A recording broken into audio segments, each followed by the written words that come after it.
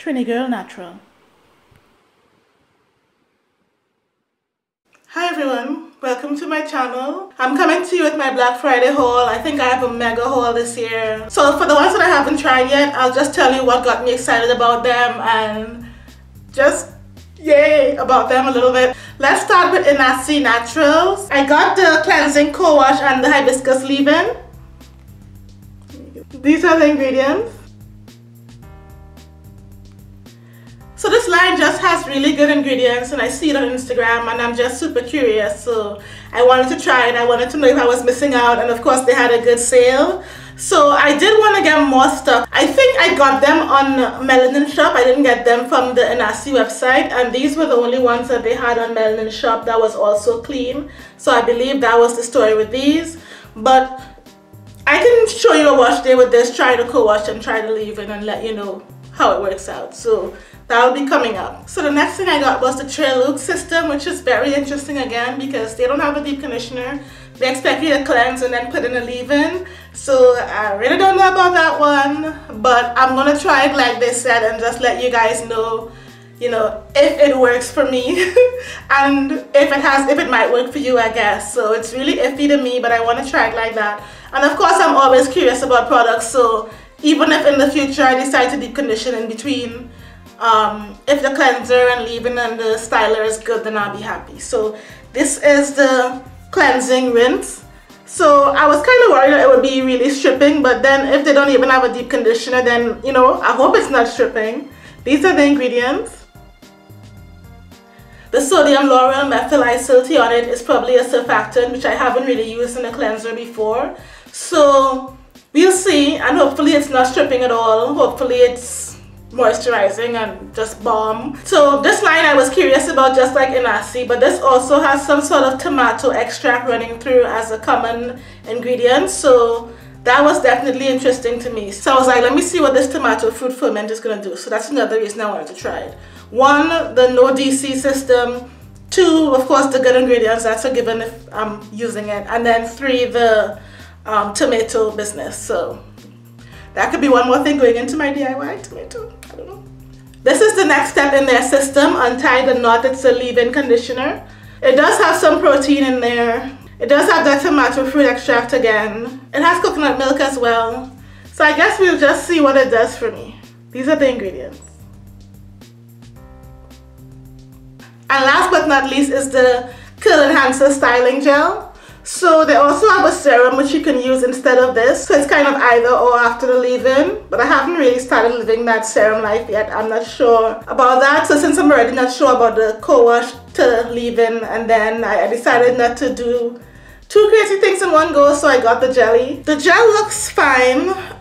Again, that tomato fruit extract, which is interesting. They have xanthan gum as the gelling ingredient. Hopefully it could be a new staple gel or a new HG gel in addition to the other gels that I use right now that you know of, Camilo's Curl Maker, Uncle Funky Curly Magic, Kinky Curly Curling, Custard, Caraveda, Basque and Bloom, Jane Carter.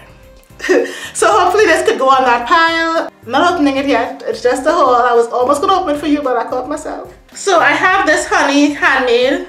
So she just, I see her on Instagram kind of doing her thing. So I was like, let me just support her. So I got a deep conditioning mask and a curly jelly. So that's interesting, right? No leave-in. But these were the 2 that kind of stood out most to me. And I think when I get to the cart, I usually kind of play around based on the shipping. Maybe I dropped some things, add some things. I think that's what happened here. But I definitely knew that these had ingredients I liked, although it's hard to see now with the wrapping. But I'll show you more in the review. I wanted to start with these as the safest looking items from her brand. And then if I like these, branch out. So it's a DC, it has aloe vera juice, it has honey. I'm there for it, But we'll see in terms of the rest, because it doesn't seem to have any heavy like BTMS or any fatty alcohol. So we'll see. Looking forward to trying this one as well. I'm hoping I like her line because she seems to be of the people in terms of liking simple moisturizing ingredients, which is what I like. I just got this one thing from Moisture Love, again from the Melanin Shop haul. And it is a replenishing conditioner. So, this is supposed to be devotion to hydration. It's supposed to be just like a super moisturizing brand and stuff. The ingredients didn't necessarily tell me super moisture. Like it has sugar, which is good, but I don't see any honey or molasses or anything like that. So it's supposed to be super moisture, and I want to believe them and give it a try. But the ingredients say moisture, but I don't know about super moisture. But we will see. We'll definitely see. So I was always curious to try this line. I think I wanted to try their cleanser, but I don't know if it wasn't on Melanin Shop or what, but I got this conditioner. I think I'll probably try it as a leave-in, because when I buy fancy conditioners, I usually use it as a leave-in. And of course, I'll be doing a review on this, so look out for that. This is about the halfway mark. I feel like we should have a little intermission because I bought so much stuff, but I only buy on Black Friday or mainly unless a new line comes out or something. So this should get me through. I mean, this will get me through the year, so we're good. I got this TGIN green tea super moist leave-in. This is one I cheated and I used it and I loved it, so look out for that review coming up. But I know some of my subbies were saying I should try this. I was a little bit hesitant. It goes water than BTMS, so I was kind of like, is the humectant high up enough? But I think she's really the truth with her honey. So I think like all of her products are super moisturizing. So I definitely recommend this line. She does have silicones in a lot of things. I think this is probably the only silicone-free thing. But you know, if I tell you it's moisturizing, it's moisturizing. You know that. You know that. So this was good. Definitely recommended. And it's up there in my huge HG leave-in pile now. I think I have like at least 6 HG leave-ins, at least. Which I will talk about more in my best of 2017 video. But since I cheated, this made it into my best of 2017 video, which I haven't filmed yet, but which is coming soon. And hopefully will come in December, but one of these are gonna be in January. Not sure which one yet. These are the ingredients. So it goes water than BTMS, which made me nervous, but even though it is rich and creamy, it's also really moisturizing. So I think her honey is the truth, like I said, and I definitely recommend this brand for people who want moisture. And I wish I could try more, but like pretty much everything else has silicone. So if you're out there, TGIN owner, please make a silicone-free line for us Curly Girl Method people. Thank you. So we have Curl Origin, and this is another one that I cheated on and I used it, but I loved it. The Marula Rich Moisture Hair Milk, which was great. This is a leave-in, and it was just, well, I used it as a leave-in, and it was definitely a leave-in in terms of defining my curls and sealing my cuticles, but it also moisturized my hair really well.